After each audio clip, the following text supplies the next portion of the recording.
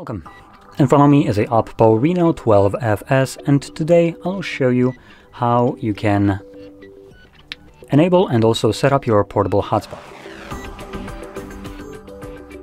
To get started, you'll want to pull down your notifications by swiping down from the top of the screen like so, and then swipe down once again. Just make sure you don't swipe on the sliders right here for brightness or volume, as this will obviously change these values instead of extending the list.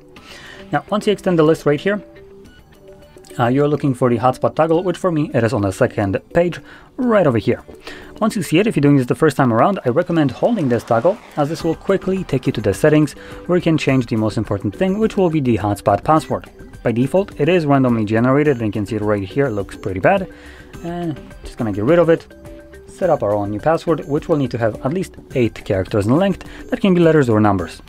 Now below that, we have a couple additional options like security, AP band, and hide hotspot.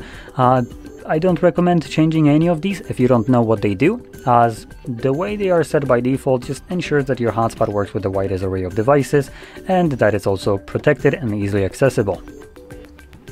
Now, if you know what these settings do, obviously go right ahead and change them. Anyway, from here, once you change the password, make sure you click on Save to save the changes.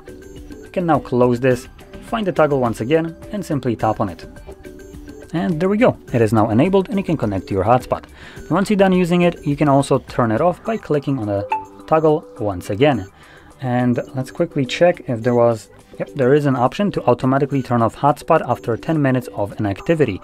I do recommend keeping that option on, as this will ensure that once you're done using your hotspot and you just forgot about it, it's not going to waste your battery for no reason, or at least not for prolonged amounts of time, because after 10 minutes, when it detects that nothing is utilizing it, it will just turn off.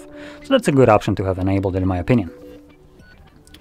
Now, with that being said, if you found this video helpful, don't forget to hit like, subscribe, and thanks for watching.